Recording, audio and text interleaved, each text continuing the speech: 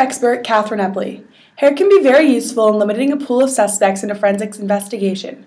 Hair is considered to be class evidence, meaning that it can only limit the amount of suspects, but cannot directly match just one suspect. The only time that there can be a direct match to one individual is if the root is still attached. This usually only occurs if the hair is forcibly removed from the head. The top picture shows a piece of just the hair follicle, making it class evidence. The picture below it is a hair follicle including the root, which can be used to match an individual to the hair found at the crime scene. Analysts can take hair from various parts of the body, such as arms, eyebrows, heads, and eyelashes.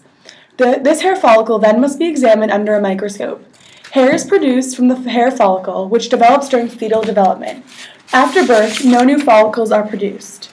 Hair color is a result of pigments. There are two types of hair shapes, round or oval.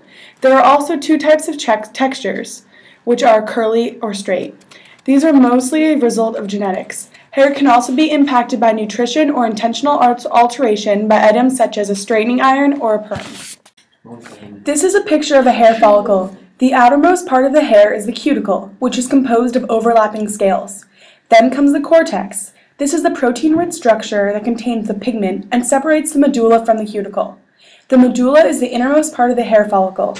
There are many medulla patterns which vary from person to person. This is a picture of a hair follicle including the cortex, medulla, and the cuticle. There are 5 types of medulla patterns: continuous, which is one unbroken line of color; interrupted, which is a line broken at regular intervals; fragmented, which is a pigmented line unevenly spaced; solid, a pigmented line filling the medulla and the cortex; and then none, with no pigmentation at all. The hair follicle was found on the victim's shoulder. When examining it under the microscope, I observed that this hair was light brown and there was no medulla. The hair was cut, so there was no root attached, making it impossible to do a DNA match. The cuticle was imbricate, meaning that the scales of the hair are flattened and close together. After examination, I believe that Buck Jones is the primary suspect.